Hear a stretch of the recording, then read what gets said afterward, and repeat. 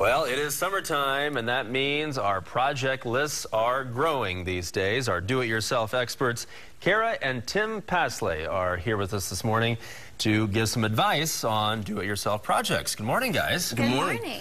First off, we want to talk about, you have some classes coming up. Tell us about those. Right. Well, actually, we love DIY because it really empowers people. You know, when you can step back and look at something that you've created with your own hands, you know, you just feel accomplished. So that's why we wanted to start these We've classes. enjoyed it so much that we want to share it with others. That's why we started the blog a couple years ago, and that's why we're going to start these classes. We're going to provide the space, the material, the tools, and hopefully the instructions to start them from the beginning and walk them all the way through the process to where they can walk out with a finished product. So it's not just people sitting around listening to you guys lecture them. They'll actually get to make some stuff. Dirty. Right. Absolutely. And the first class is about concrete? Yes, we love concrete. And I know a lot of people look at concrete or think about concrete and say, are we going to pour a driveway? What are we going to do? Right. Really, your imagination is the only thing that's going to limit you with concrete. You can do anything. We made all these projects with just a $5 bag of concrete. A $5 bag? Yeah. So right. you can really make all economical. Absolutely. And what do we have here?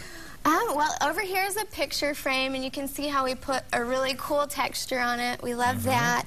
Created this concrete letter. You can do all sorts of letters, numbers. Yeah, and then obviously containers are really easy to do. You can make them all shapes and sizes to hold flowers or, you know, your lemons. Right. Very cool. I like the letter a lot.